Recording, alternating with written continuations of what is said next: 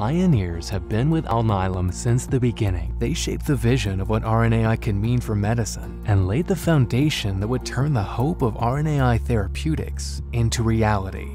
Alnylam was a dream, the opportunity to silence any gene in the genome with RNAi and take amazing science, if we got it right, and translate to innovative drugs that transform lives.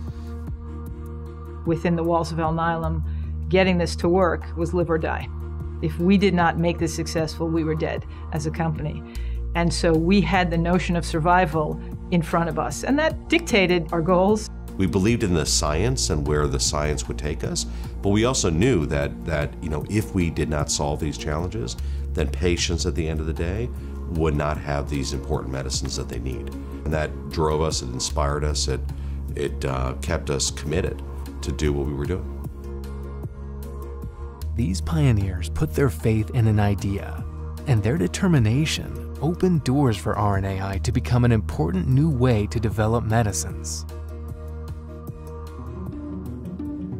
We never gave up hope that this class of drugs could be made to work. Our entire research organization, for instance, has really remarkably risen to the challenge every time in providing us with better ways of doing things, better molecules, better potency of the molecules, infrequent dosing, smaller doses.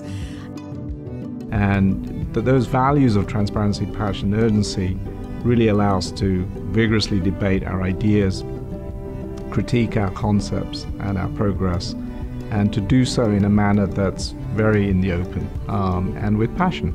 I'm so glad that our colleagues in research fought for their ideas, and so that fight for innovation has always been worth it at Alnylam. We're now on a path to be able to deliver these important medicines to patients in a way that we never were before, and we're not going to go backwards at this point. It's all forward.